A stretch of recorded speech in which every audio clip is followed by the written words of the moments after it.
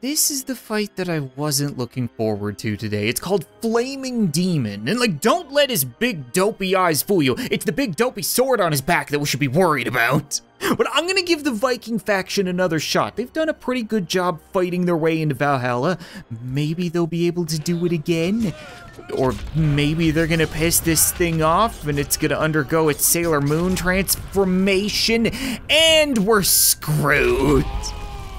Yeah, I'm willing to bet you guys wish you wore a shirt now. Nothing says welcome to hell like burnt nipples. Oh my god, they killed it. What?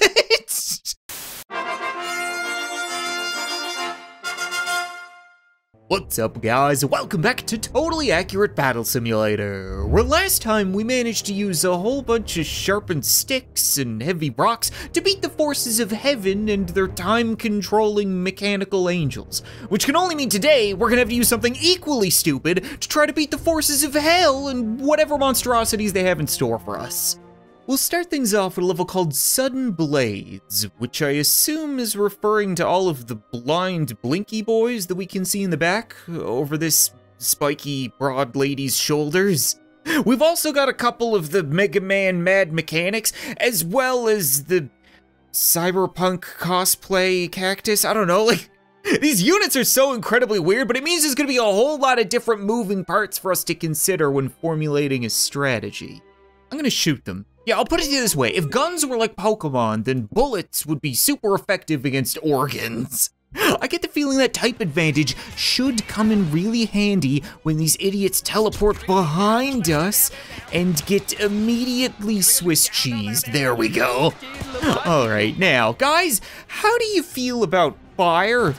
Or more specifically, fire being shot from the hands of a guy with way more tentacle backpacks than sanity? Oh, thank God. For a second there, I thought they were gonna walk away from bathing in hellfire, but fall to the lady with a spiky hat.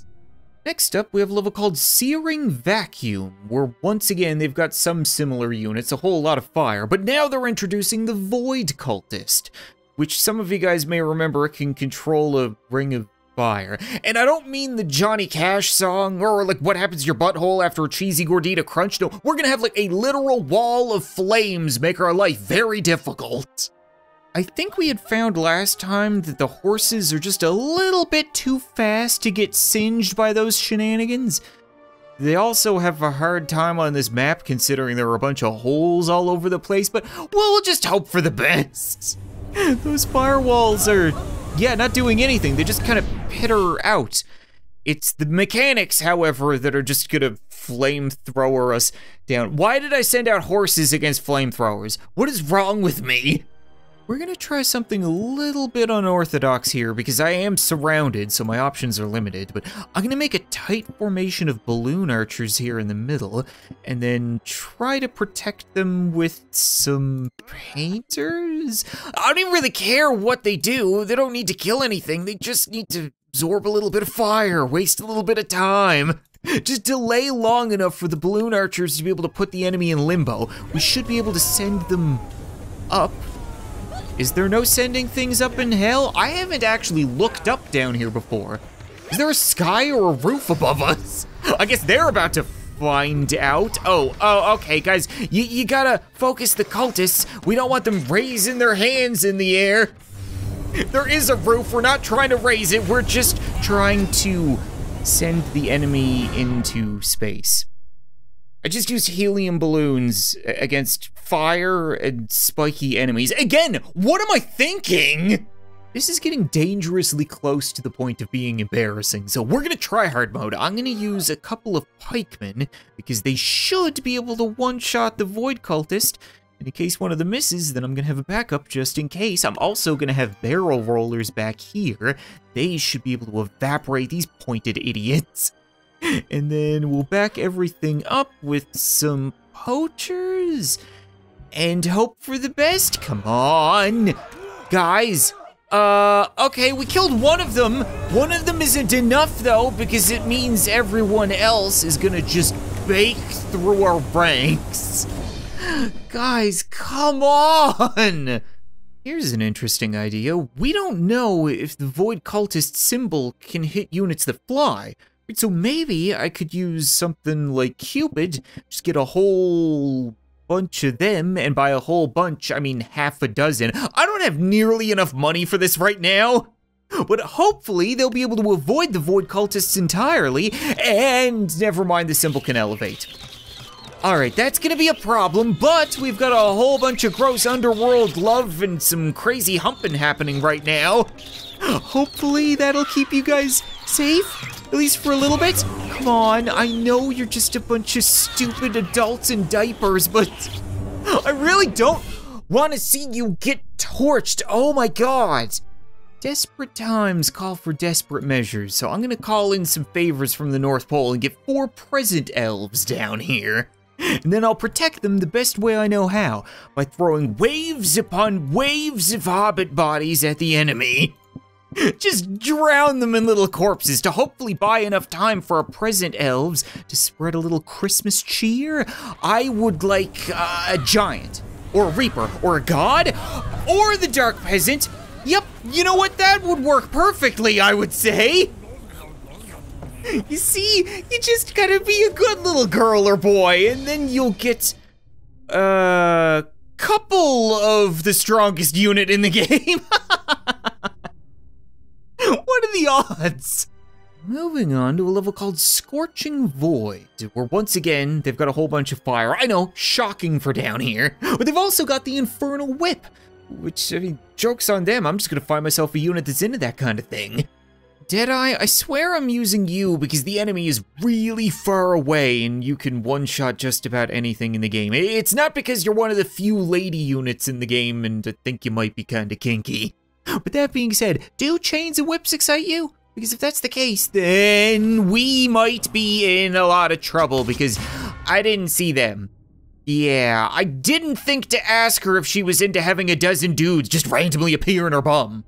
I don't have nearly enough money to deal with all this right now. Like, I'm thinking we might be able to get away with using a ballista, and it'll be responsible for killing everything that doesn't move like a fart in the wind.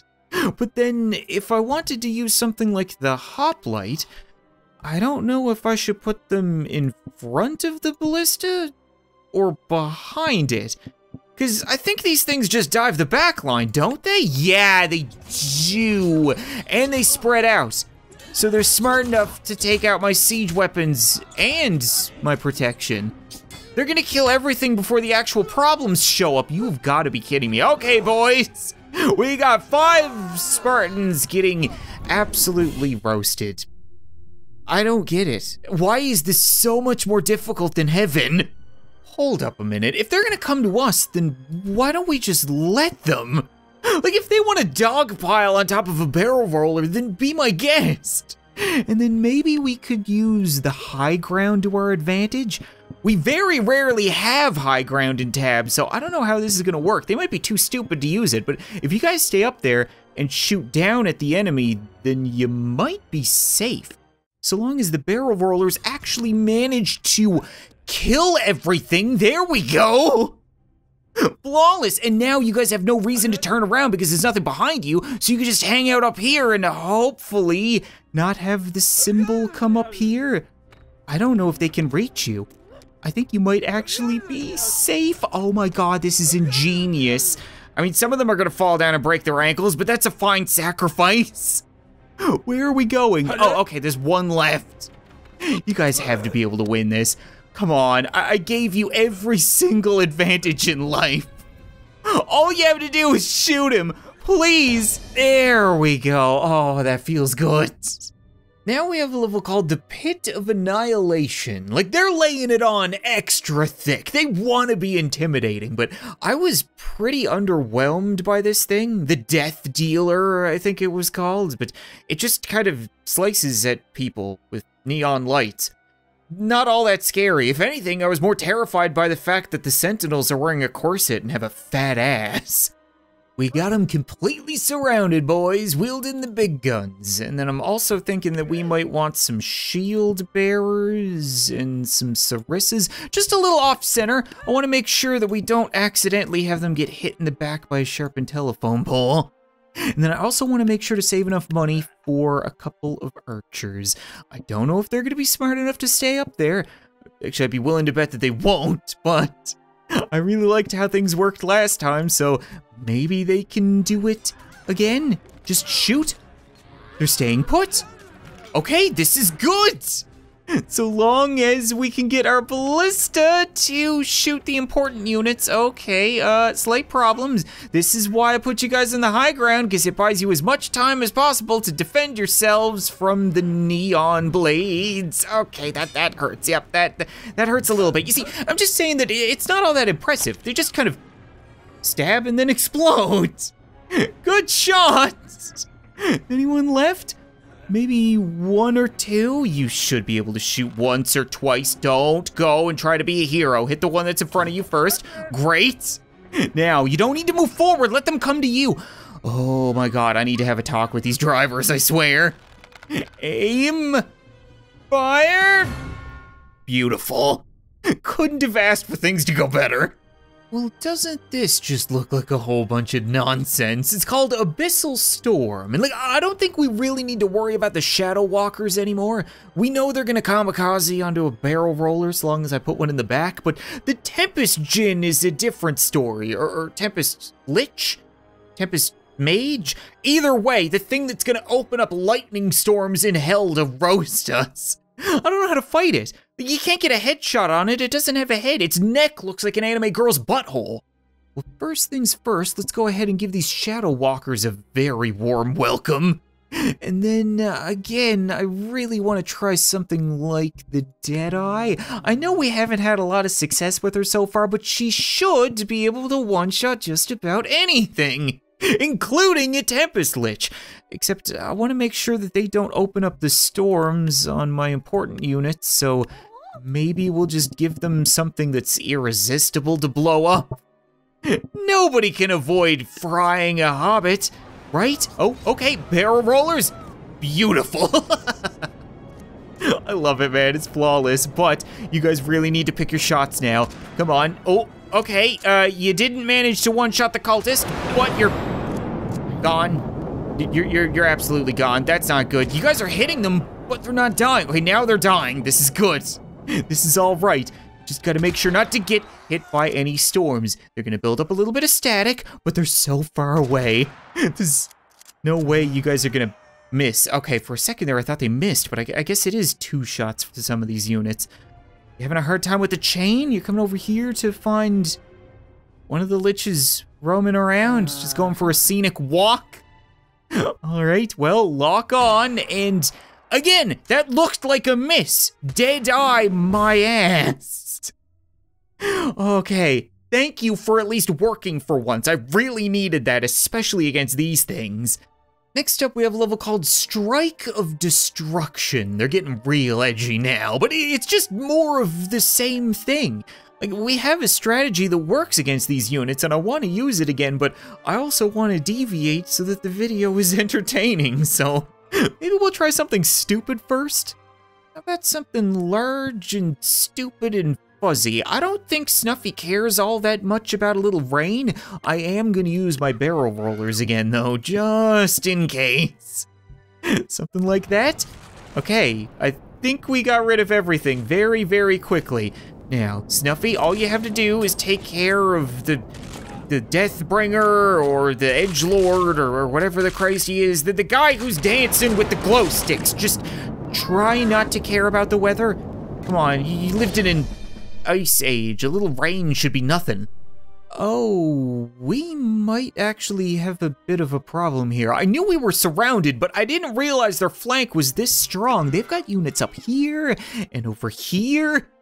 And some back here, which I might actually have the Reaper deal with?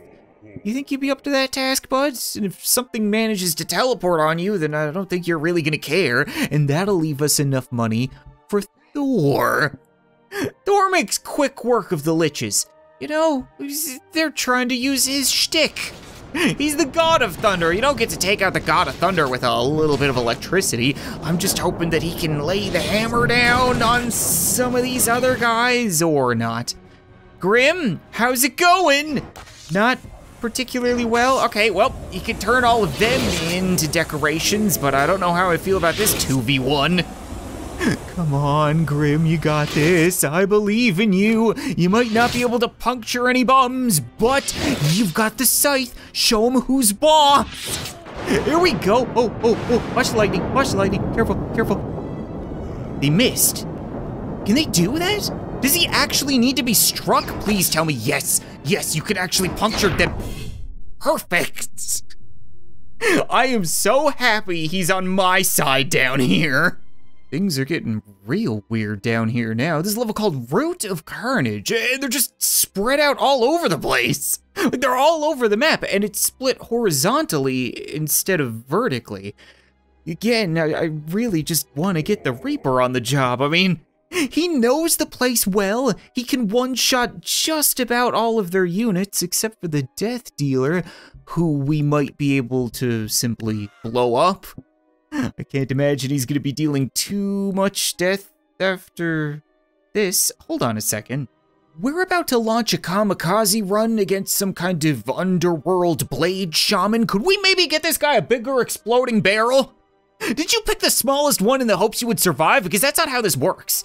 Get in there and blow your ass up, and preferably his as well. Okay, don't worry, Grim, that just means that we softened him up for you, right? Could you maybe finish the job real quick? Oh, come on, don't let him get you with the lights. Oh, we won. But for a second there, I thought we lost because it was so quick.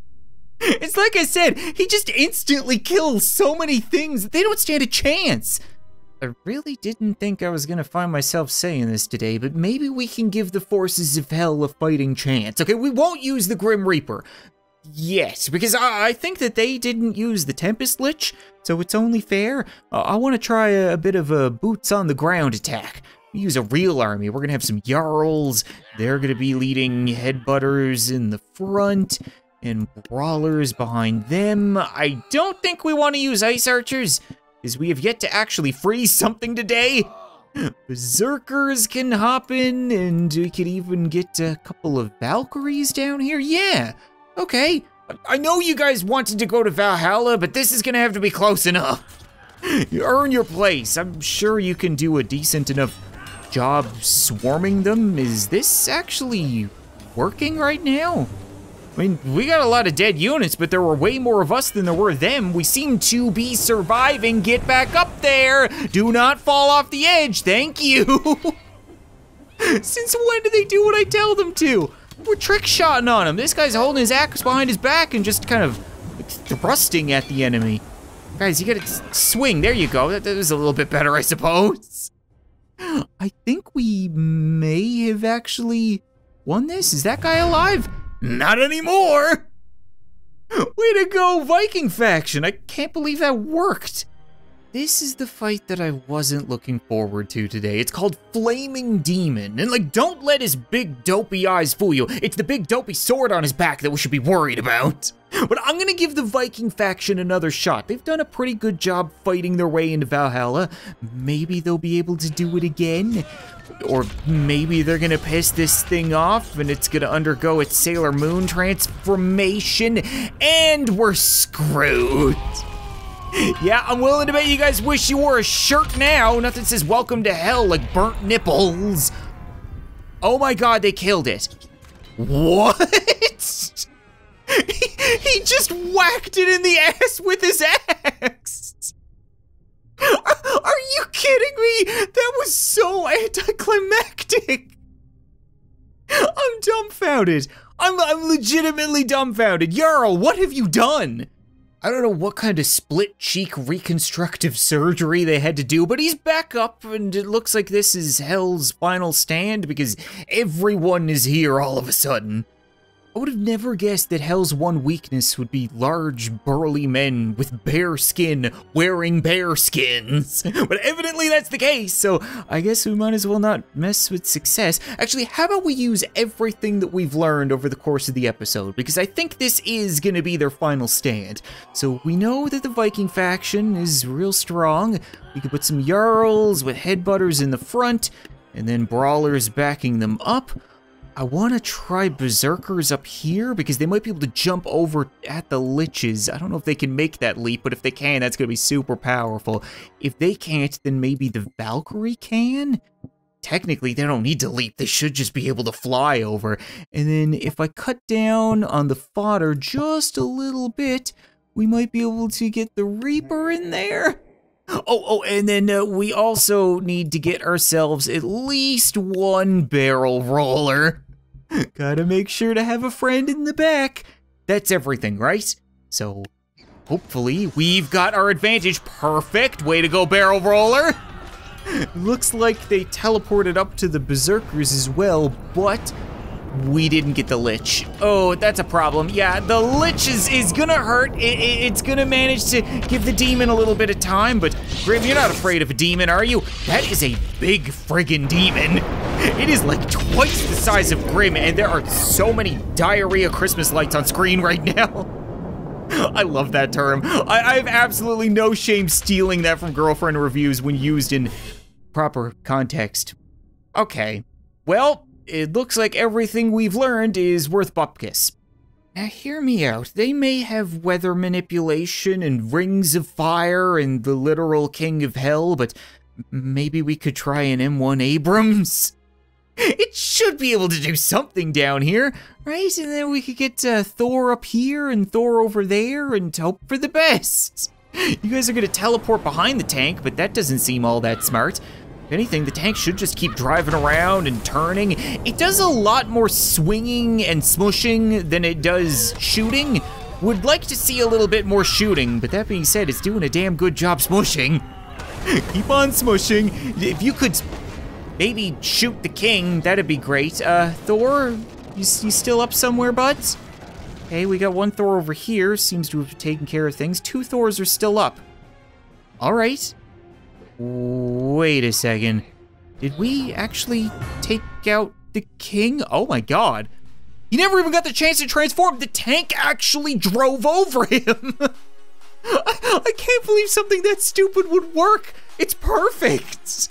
All right, you know what? I think that's gonna be it for this episode of Totally Accurate Battle Simulator, guys. And we managed to beat the forces of hell using some very strange methods, but that means next time I can either take control of the good faction or the evil faction and then use them to try to beat every other faction in the game. You guys have to leave a comment letting me know which one you want to see, and if you do want to see more, be sure to leave a like in the video. Maybe I'll return to control a demon or a time-controlling mech angel soon. But thanks so much for watching this video. I hope you enjoyed, and I'll see you next time.